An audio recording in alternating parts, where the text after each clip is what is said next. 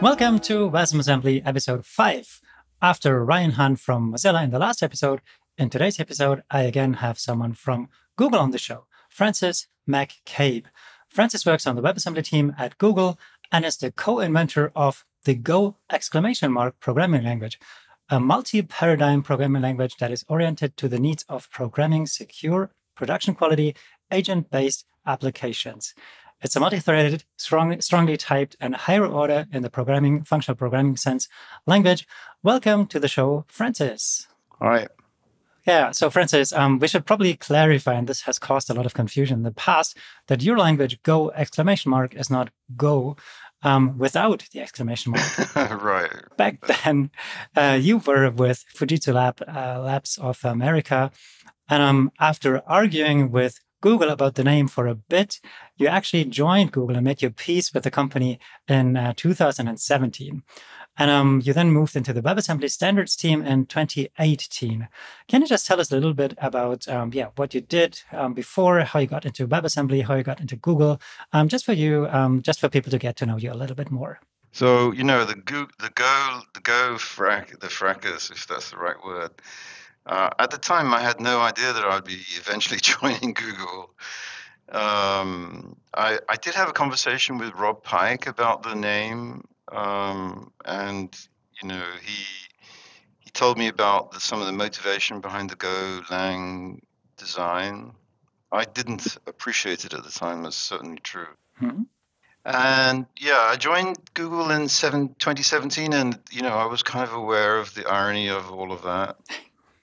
I originally joined the Gmail team working on anti-abuse effort, but then the opportunity to join WebAssembly came up. I had actually heard about WebAssembly beforehand, before I joined Google, so I was very interested in joining the WebAssembly effort, and I was also very interested in the standardization aspect of it.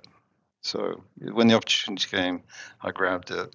Gotcha. So from the Golang language to WebAssembly, is there a path? Can you compile Go! To WebAssembly? Well, first of all, on the Golang name, it's a logic programming language, so it's kind of very, very, very different to most other programming languages. And I did a lot of work on it, but I stopped working on it around the time that I joined Google, not because I joined Google, but around that time. Gotcha. There's a sort of a bytecode compiler that is still available on GitHub, but I haven't worked on it for quite a while. And if you want to run it in WebAssembly, you can, but it's basically you're interpreting it. All right. So luckily you didn't burn any bridges back then when the names clashed. Right.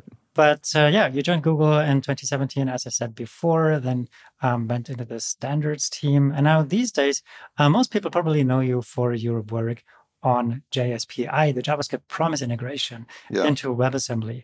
So JavaScript developers, of course, these days are very, very familiar with promises. They used to fetch API all the time, and fetch returns a promise. So they know that eventually something will be coming, but for now, it's a promise. JSPI allows WebAssembly apps that were written assuming synchronous access synchronous access to functionality to operate smoothly in an environment where this functionality is asynchronous. So in C or C++, as an example, you have the read method that blocks until a read actually has happened. On the web, if you block the main thread, that's of course a total no-go. But can you give us just some more examples of how WebAssembly applications and I guess the underlying C applications in the most cases have assumptions about something being synchronous? Oh, well, there's many of those. I mean, there's all the I/O stuff. So read, write. Right. To be honest, programming against a synchronous model is much easier than programming against an asynchronous model. Because you're in some you've called some function and you're waiting for the answer. This is the right time. This is the right place in your code to get the answer. So So even if a C++ had, I mean, it does have some primitives for, primitives not the right word, but it does have some features that allow you to program asynchronously. There are things like completion handlers, for example. But generally, programming synchronously is much easier, much less cognitive burden for the programmer. So even if this wasn't an issue for the legacy applications, which are mostly written against synchronous, it would still be a beneficial feature for the programmer. I've had tried various ways of explaining how this works, and I think one of the more recent ways I'm thinking about it now is that it's like building an async function, a JavaScript async function, whose body is actually C++. That's another way of thinking about it. So from a JavaScript point of view, you're just calling an async function, and it works, and you get your promise, and you can wait on that promise and all the rest of it. But the inside of that function is actually a C++ or WebAssembly function more generally. I think that may be the most natural way of thinking about it. I don't know. I'll keep trying different ways in. Yeah, so the way the explainer explains it is that JSPI works in a way that it intercepts promise objects returned by asynchronous web API functions like fetch, for example, and then suspends the WebAssembly application. That's right, yeah. And then when the asynchronous I/O operation is completed, the WebAssembly application is resumed. So that's for the theory, but can you go into just a little bit more detail on what this actually means in practice, how it works, what it does? What does suspend technically mean? That's on one side. On the other side, how much of your application is suspended? Everything up to the original call into WebAssembly from JavaScript. So you have some call into JavaScript, and that calls WebAssembly, and all of that code is suspended. And what will happen is that eventually the promise will be resolved, and the browser's event loop will wake you up again, and you'll re-enter the WebAssembly.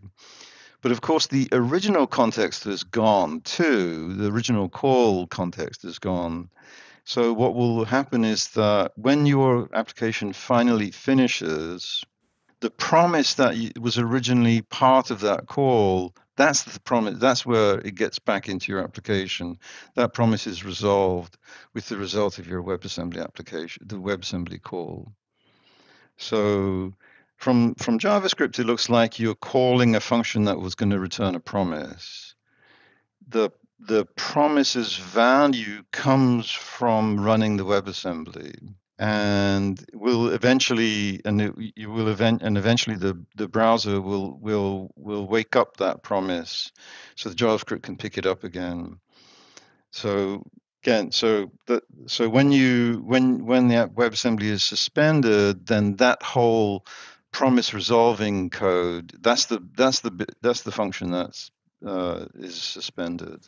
So just to clarify, it works in both directions, right? So you can call from JavaScript into WebAssembly and the other way around. Yeah. And this will then be asynchronous in both cases, even if the original code had synchronous assumptions. There are a couple of extras here. So if you're in WebAssembly and you call a normal JavaScript function, that's not going to wait, right? It's only specially marked imports that will result in the suspension. So if you call a normal JavaScript, then you're just going to get the value as normal. And also the same WebAssembly module can have various exports. You can have some exports which are wrapped as promise bearing and others that are not. So that all works as well.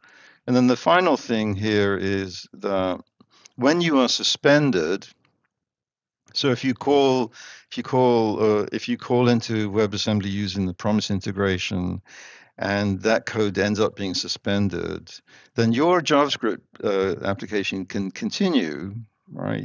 It's got a promise, but it can do other things. And in particular, what can happen is that you can be re-entered into the WebAssembly.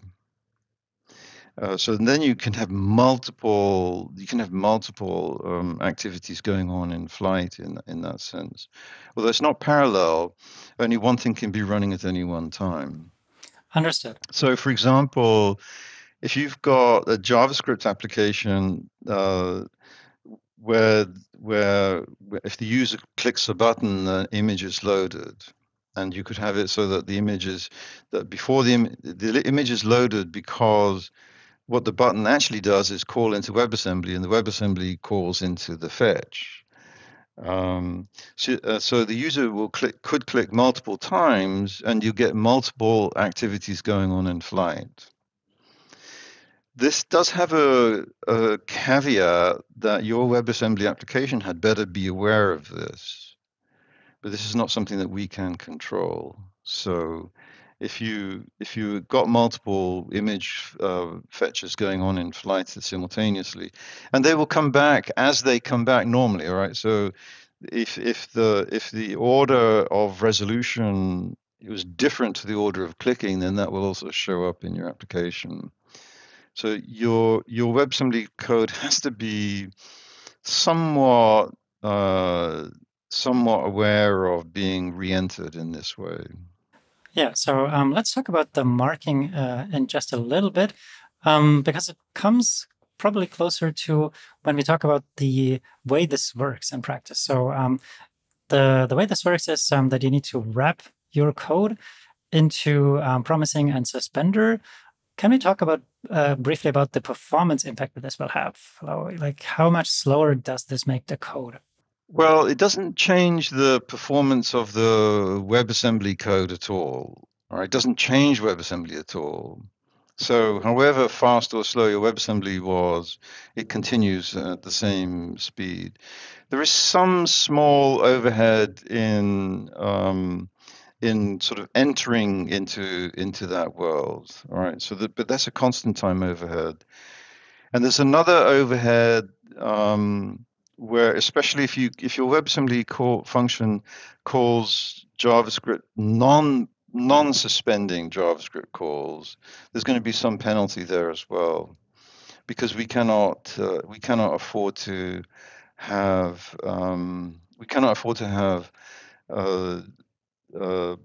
particularly we cannot afford to have C code or browser code be running on these extra suspended stacks. I'll come back into what that means in a second. So there is some slight overhead when you're calling non-suspending functions from your WebAssembly. But other than that, it's only constant time overhead, right? We're not changing the code. We're not changing the JavaScript. We're not changing the WebAssembly code. So what actually happens is that when you call into one of these wrapped WebAssembly code, the function is run on a new stack. We create a new stack for it, and we run it on that stack. But from the WebAssembly point of view, this is just like normal. It doesn't know that it's running on a new stack. Okay, so that's good to know. So we only talk about linear performance slowdowns and like constant slowdowns, which is, I guess, in this case, really good news. Cool. So I want to quickly talk about the standardization of JSPI and where we are. So right now the proposal is at stage 3. Yeah. Where are we headed in the trajectory? How was it so far? There was also some name change where we went from suspender to suspending, and we talk about this in a couple of minutes when we look into how to actually use that. But like, what was the story so far? How did it land in the standards community? So we've been working on this on JSPI for a couple of years now, and there's been some refinement of the usage model, I would say. So originally we thought we needed some extra precision in how we used JSPI, and that's the original API that we developed for it reflected that extra precision. But it turns out that we don't need that precision. And so we simplified the API. The vote, it's interesting, the vote to simplify the API occurred in January this year, but it took more than 6 months for everything to roll out. It's only now that, well, a couple of months ago, the new API was made available in Chrome. And it'll, in a couple of months' time, the old API will be completely gone.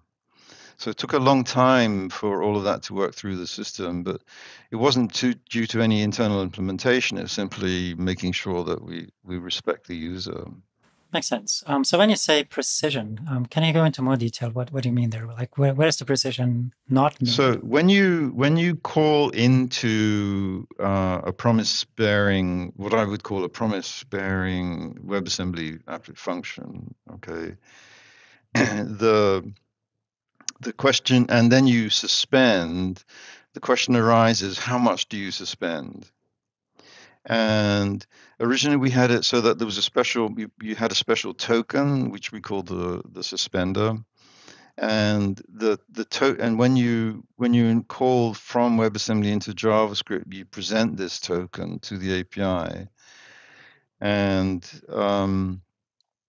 that token told the system how much of your application to suspend. And this is potentially an issue when you've got a sandwich scenario. So you call into WebAssembly, you call back into JavaScript, you call back into WebAssembly, and then you do something that suspends. And you have a choice at that point. Do you want to suspend the innermost call, or do you want to suspend the entire chain? And this caused a fair amount of confusion, and also turned out that with some slight tweaking of how we interpreted things, we could sort of fix on you're only permitted to suspend the innermost call to WebAssembly. And so, given that, when you suspend, you know that the system, the API knows exactly how much of the code to suspend. And the result of that will be that if you do have that case where you want to suspend across multiple instances, then you're going to suspend multiple times. So it's you suspend innermost, and then that will cause another suspension, and so on. It would still work out. It wouldn't affect the results that you are returned, but it does affect how they're returned. So it affects, if you got, the result would be multiple. In the current design, you have multiple promises effectively chained to each other. But it was felt that the simpler design was just significantly easier to think about from the application point of view. And tooling was also easier. Makes sense, yeah. JavaScript developers are pretty used to chained promises anyways. So it makes sense that this simpler design then would be the one that was winning. So just looking back at the initial, when you proposed this, was this an easy run, or was this kind of hard to convince the other community members of? How did that go? That's an interesting story. So at the very beginning, we were focusing on doing what we call core stack switching, and we were having a fair amount of difficulty with that. But someone noticed that there was this subcase of stack switching, which is connected to JavaScript and doing the bridge between JavaScript and WebAssembly, which the people working on, including myself, working on core stack switching, weren't really paying attention to. But actually, from a business point of view, from a user point of view, this sort of subcase represented a huge opportunity. And so it was actually quite easy to get people to adopt this split this off as a separate project. And there was very little pushback on it, to be honest. People really appreciated it. It's taken a long time from that point where we decided to do it to today, mostly because it's hard, right? We're doing something to V8 that it's really not set up for. The internals of this, the implementation, and all of the side effects and the change in the different kinds of assumptions that our code, Google code, and Chrome and V8 itself have made. All of that has turned out to be much more difficult than maybe not than anticipated, but definitely very difficult to do. Got it. So stage 3 means implementation has started, and you just said you're sort of forcing V8 into doing something that it was not designed for. Can you talk about the other browsers a bit? Like how does Mozilla implement this? What about WebKit? Did they run into similar problems with their WebAssembly, JavaScript engines, or like how did it go for them? So Mozilla has an implementation in the nightly build. They haven't released it yet, nor have we released it. So you can try it in Firefox in the nightly build, not on the dev build or the main build. I think they started work on it much later than we did, so they had the advantage of knowing how to avoid some of the pitfalls that we had. So they have an implementation already. We're actually very, very close to stage 4 at this time. So we anticipate being able to go to stage 4 September, October, that kind of thing. And the things that are blocking us now are not implementation issues at all, but getting the specification correct, making sure all of the boxes are ticked.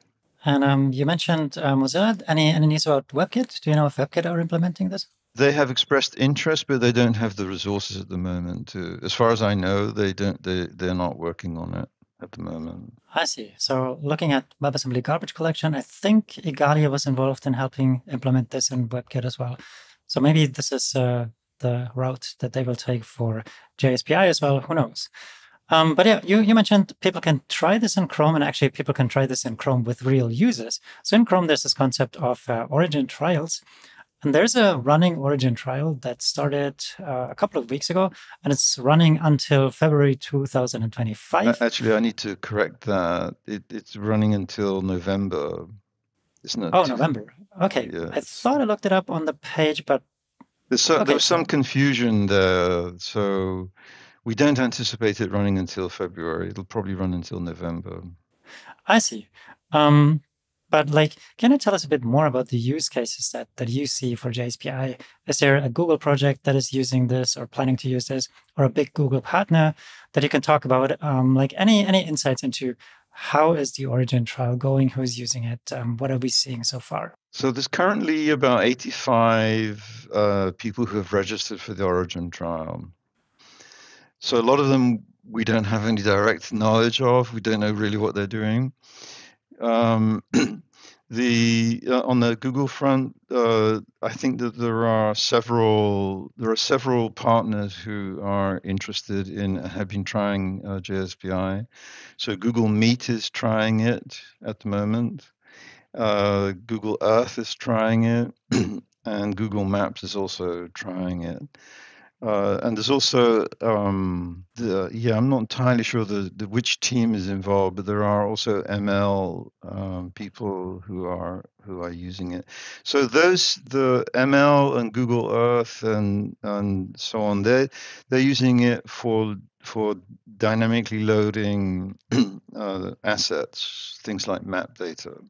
Google Meet is using it, or hopes to be using it, to access the web GPU APIs, which are primarily asynchronous. So that's actually the classical original use of JSPI, is to access these asynchronous APIs. Right. So the way developers use this today is that there is an asynchronous method that I want to pass from JavaScript into Wasm. So in order to do so, they need to wrap it in WebAssembly.suspending and then pass it the function. And the other way around, they need to use WebAssembly.promising. Can you just tell us a little bit more what these do. Like they're new WebAssembly JavaScript interfaces that people in the context of this proposal have been adding to the standards. So WebAssembly.suspending, WebAssembly.promising, what do both actually do? They do different things. So it may be easier to talk about the promising first. Promising takes a WebAssembly function that you've already instantiated, you've already exported from an instantiated module, and creates a new function from that WebAssembly function. And that new function will do this: create a promise and resolve the promise when the WebAssembly function is returned. The other one, the suspending, it's different. What has to happen is slightly different to the promising side. When we instantiate a module, we have to mark some of the imports as being these special imports, these suspending imports. So WebAssembly.suspending doesn't do anything to its argument. It's simply a flag that's used by module.instantiate. So that when you do import these functions, the call from WebAssembly into that import will be different. So it's not a symmetric API, and it's also not a symmetric operation. What goes on? The way that we've specified module instantiation in WebAssembly makes it it makes it slightly challenging to have this smooth. But this is going to be taken care of in 99% of cases by the toolchain. So if you're using scripting, then you just use minus s JSPI, and you don't know what's going on. In fact, it's very, very smooth if you're using scripting. Yeah, I think that's the case with many of these proposals, that the tool chains will just take care of it. The explainer actually has a really good example where they implement a really funny way of the Fibonacci number function in a way that it calls into asynchronous JavaScript in order to do the addition. So it does just a promise.resolve, and then it adds the two numbers together. And if you look at the way this works, it's like, oh my God, this is really a stupid way to implement Fibonacci, but it's very illustrative just because it goes from all the different angles at the problem, from how you use this, how you compile this, to eventually then how you, as a developer, can work with this. We will have a link to the explainer in the show notes with all the details on how you can play with this yourself. There's a complete example that you can just pass into your mscripten local instance and then just compile it. And out comes JSPI'd, JSPromified function that you can then just run and work with. Nice. So you mentioned assets before, and the dynamic loading of assets. And one of the unexpected side effects, maybe, at least for me, of JSPI is that it sort of can enable something that in the JavaScript world I would call a dynamic import. So you can lazily load code only the moment it is requested, it is needed. Can you explain how this works? Like, what does it do? What does it use there in order to load code lazily? There's already a function in the toolchain, code split, which allows you to break up a WebAssembly module into pieces and have them loaded asynchronously. And the idea is that if you do that, then a subsidiary code will, when it eventually does get loaded, it will patch back into your main module, so that once that patching is done, from the C code point of view, the WebAssembly code point of view, you're just calling a function and you don't know what's going on. It's as though there was no split there at all. Mm-hmm. There's a couple of issues with the standard code split. Because we're doing this asynchronous loading, it has to be run from a worker. We can't run it from the main thread. And then you get into a problem if you've got a WebAssembly program that you are calling from the main thread, and the function that you were trying to load hasn't loaded yet. Then there's a question of what to do at that point. So you can use JSPI at that boundary sandwich between the call to your split off function and the actual split off function. You put a little sandwich in the middle there. And what that will do is it will check to see if the function has been loaded or not. And if it hasn't, it will force load it.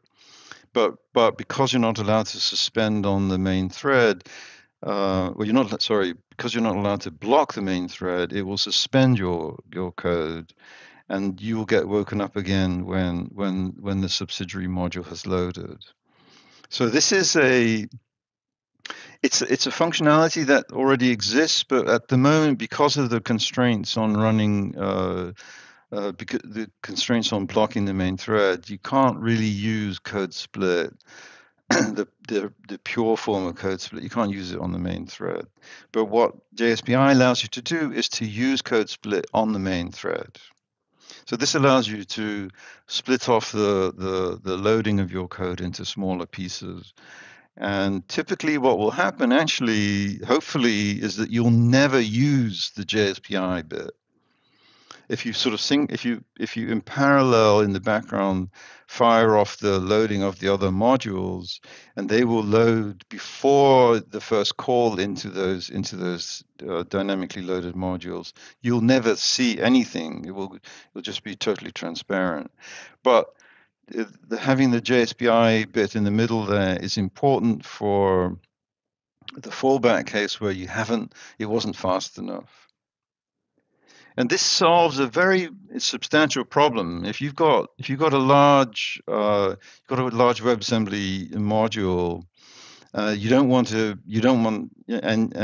you have this problem of either waiting for the entire module to be loaded at once, or doing some fairly tricky engineering to load it in pieces.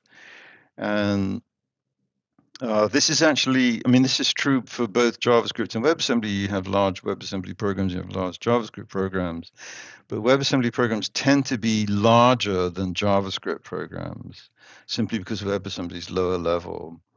There's a couple of reasons. One is WebAssembly is lower level, and the other is the kinds of things that you're doing tends to be larger. The reason you're using WebAssembly is to have access to legacy code. So the problem of loading code for the first time is very important because you want your website to be responsive and quick to load. So you can use JSPI to implement the equivalent of DLL load, but it does have a slight side effect on your application, because it means that the top level entry to your application has to be via an async call. So you're calling from, when the original call from JavaScript into your application is an async call. But this kind of code split scenario was actually thought of as an application of JSPI from the very beginning. It was part of the justification for it, if you will. Oh, that's interesting, because honestly, to me, it looks more like a fun hack that someone discovered is actually useful and realizable with this proposal. But that's interesting to know that it was incepted from the beginning. We have a very simple example of how this works in the V8 blog that we linked to in the show notes, so you can see what this is all about. I'm interested in your opinion on if you position this against another stage 3 proposal that we have, which is the WebAssembly modules integration with the ES modules way of loading code. Do you think this will then still be needed, or do you think the ES module way of loading code dynamically, or in modules, as the name suggests, will replace this? No, I think JSPI will be used within the realization of that proposal. So I think they work together. I don't think they're competitive at all. Integration of ES modules with WebAssembly modules is kind of tricky, and there's been a fair number of sort of twists and turns in that particular story. Primarily because of the semantics of the module. When you're importing JavaScript, you get one thing, but with WebAssembly you can instantiate the module multiple times, and this is a key part of WebAssembly, but it's different to JavaScript. So that semantic gap between importing a WebAssembly module and a JavaScript module remains, and so the new proposal for loading sources, I believe it is called, or source load from in ESM connects to the story. So I think they're not at all competitive. They work with each other. Yeah, so I guess the reason why a lot of people, including me, are interested and very excited about this actually in practice is the potential for this to then be included with the way bundlers see code. So they could see the JavaScript code and the WebAssembly code at the same time and make smart decisions based on what they see. So they could see from this massive WebAssembly module, actually only, 9 of the 10 exposed functions are actually being used from the JavaScript side.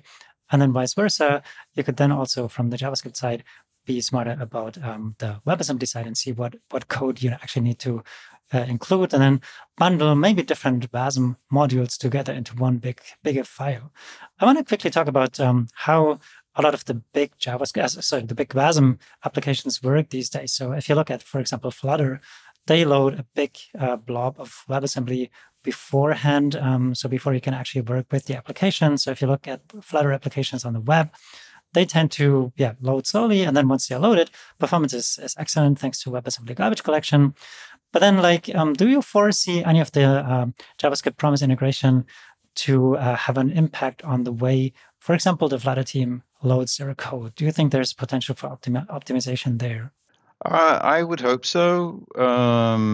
At the moment, Flutter does not use JSPI. They did do an experiment with it. It was a rather heroic experiment with it. But I would imagine that when JSPI does finally ship, they will use it. There are additional issues with doing code split that have yet to be resolved. So there are internal limitations in WebAssembly. For example, you can only have 100,000 imports, and if you've got a This sounds like a lot, but yeah.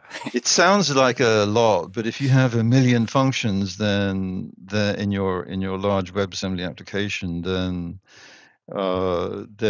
this leads into trouble. So yeah, I would anticipate when JSPI lands and people become more familiar with using it, then more and more people will use it for this kind of code splitting effort. Yeah. I do anticipate that. I wasn't really aware of the blob at the beginning of Flutter, but it doesn't surprise me. Yeah, I mean it's just something that I observed when I use Flutter applications. The loading generally is a little bit challenging, but then once they are loaded, the performance is really good. So I want to talk about another proposal that you're championing, which is called stack switching. It's very, very early on in the standardization process. It's at stage 1. Can you tell us, maybe without going into too much of the nitty-gritty details, what this proposal is about? What is stack switching? So this is what we call internally, we call this core stack switching. And it's really this is solving a different problem than JSPI. So JSPI is about this integration between legacy code and the web, okay? But core stack switching is about how do you bring a language that has coroutines in it into WebAssembly? How do you do that? So in fact, Dart, which is the basis underneath Flutter, and Kotlin are two languages that we're very interested in this, and both of these languages have coroutine capabilities in them. So if a simple example is what's called the yield style generator, and at the moment, if you have a yield style generator in either Kotlin or Dart, in order to implement that in WebAssembly, what you have to do is you have to transform that generator into if you will, special code so that it can run synchronously in WebAssembly. But what core stack switching will let you do is it will let you run any function as a generator function. Another big example is Golang's kind of Go routines, that kind of idea. Golang's Go routines or Swift, the Swift actor model. They're all examples of coroutine kind of capabilities in these languages. And at the moment, there's a huge problem in bringing any of those to WebAssembly. And that is that WebAssembly doesn't have the ability to suspend computation and resume it. So core stack switching is about extending WebAssembly itself to allow coroutine languages which are naturally coroutining to have a good path for compiling them into WebAssembly. So just to clarify, you're talking about Go without the exclamation mark here, right? Right. I tend to use the phrase Golang when I'm referring to the Sorry, Google's I couldn't resist. No, but I want to just make the comparison here to JavaScript, because I think some of this is comparable to how it works in JavaScript. So if you have async generators in JavaScript and you transpile them down, it can still work. So the code still works, but it gets a lot longer than if you look at the actual original async generator function, for example. So if you open the Babel playground and then just paste in an async generator and then transpile it down to something that can run on all the browsers, you can see that the code gets massively blown up. So I think this is when you say it can work today without having stack switching in WebAssembly, but it's just going to take a lot more work to actually do the same job. So is this a fair comparison, or would you say this is not really working out the same way? It is. It goes further than that, though. So in JavaScript and in languages like Python too, when you have yield generators, if you like, embedded in the language, there are syntactic restrictions on those languages. So the yield style generator in JavaScript, for example, you have to. It's a very special function that acts as your generator. On the other hand, if you want to do the same thing in a functional language, then your approach to it would be rather different. If you want to do generators in a functional language, so for example, you want to iterate over the elements of a recursive tree. So there are already several functions available in most functional languages to allow iteration over a tree. And what you want to do is you want to use those same iteration functions, but as a generator. So the way you do it in there is you take the regular functions, but you pass in a special function that as the yield operator. So this cannot be done straightforwardly in a syntactic reformulation. We generally call these transformations CPS transforms, or continuation passing style transforms. That's what we call them. And you can do a CPS transform even in the functional language scenario, but it becomes very slow and very large in code size. It can more than double the code size, and it can more than halve the performance. So what core stack switching allows us to do is to basically run these generator type applications, generator type functions at full speed. That's the idea. Gotcha. So I looked at the explainer a bit, and it talks about various ways how this is implemented in different programming languages, and it attempts to find a common, smallest common denominator approach, how this could be implemented. But looking at the explainer right now, it seems like there's even today 2 ways of approaching this. Can you just briefly introduce the 2 ways how people approach this? there's some news on this front. Oh, interesting. So hot off the press, if you will. So going forward, we're going to have a single integrated approach. What will happen is we will be taking what's called the WasmFX proposal and extending it with bag of stacks. There were these two proposals. One was very minimal, bag of stacks, and one was rather elaborate, the WasmFX. And what we're going to do is combine the two to get the best of both worlds. So there will be, it's still kind of hot off the press. The technicalities are not fully worked out yet, but that is how we're going to be moving forward. So there will be one design going forward, and the design will be based on what's called typed continuations. So if you think about JSPI for a second, and you have this sort of entry into the promising function and the call into the suspending function. So there's an analog of that in type continuations, but we're not calling from JavaScript into WebAssembly anymore. It's just WebAssembly to WebAssembly. So you have a call into a potentially suspending function. That call is slightly different to a normal call. But it allows that function to suspend and then be resumed later on. So this is important for compiler writers much more than your average developer. If you're a compiler writer, you want to figure out how to bring your language into the world of coroutining. So that's the core stack switching is really addressing that. And it also should be said that we're not talking about legacy code anymore. There isn't a huge backlog of C++ code that relies on coroutining. There are some, but there's not a huge amount of it. This is really about more modern languages, which are designed to be responsive from the beginning, and how we bring those into WebAssembly.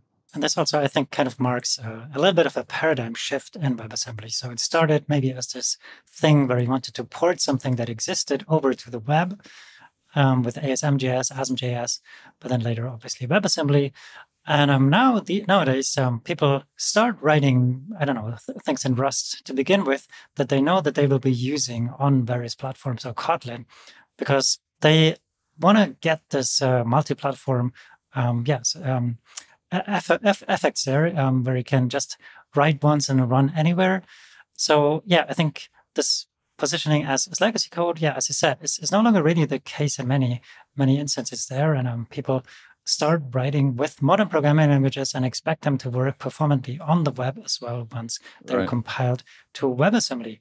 Cool. So thank you very much for sharing those exciting updates here, and for the hot off the press insights into the stack switching proposal. Also wishing you the best for moving the JSPI proposal to stage 4 pretty soon, which is something that you alluded to. But before we close, I just want to move to the final section of the show, which is, as always, Wasm, but not. So, Francis, when you instantiate streaming on any of your streaming devices, what is it that you currently watch or listen to?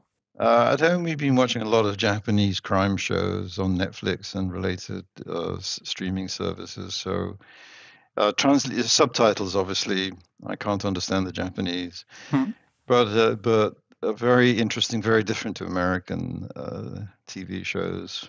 Anything in concrete that you can recommend for someone who is new to the genre? So the one that got me started is one called Vivant.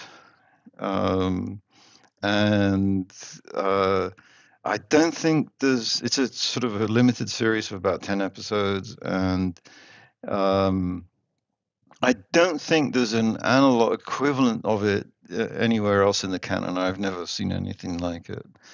So, and it has many surprises into it. I'm not going to spoil the surprise, but I do recommend it. It's very, very intriguing show.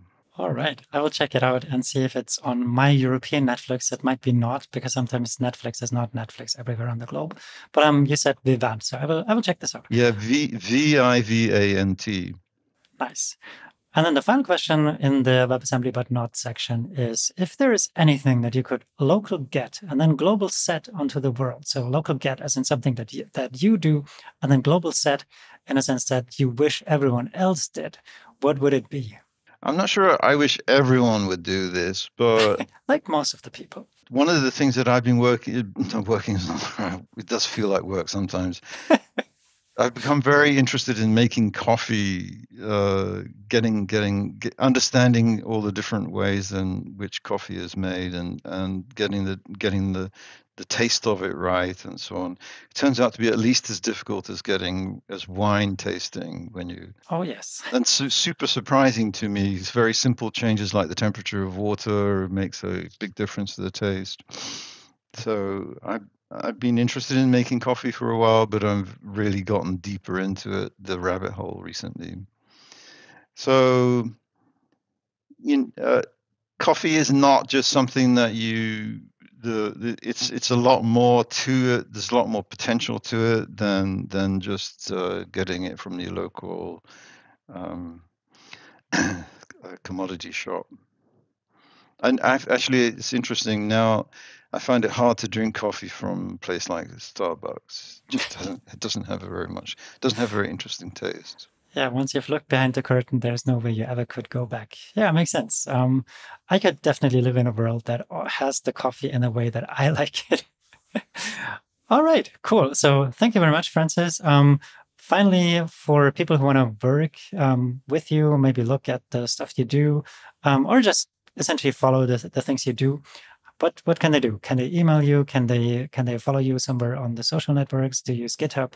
I don't do most social networks. I would recommend that I do have other things that I'm working on in GitHub, so you can look me up in GitHub.